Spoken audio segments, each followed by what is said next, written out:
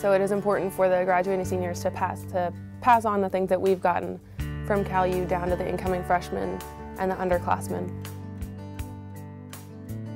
As orientation leaders, we were able to share our experiences with the incoming freshmen and hopefully affect them and kind of light a fire in them to really love Cal the way we did. I do plan on giving back to Cal. As a member of Cal U for Life and being an orientation leader and a member of the Cal U Gift Tribe Committee, it is really important to give back. You have to remember that the people that helped you came before you and that it is important to help the people coming after you. It's a great program and we were kind of the first ambassadors of Cal U for Life, so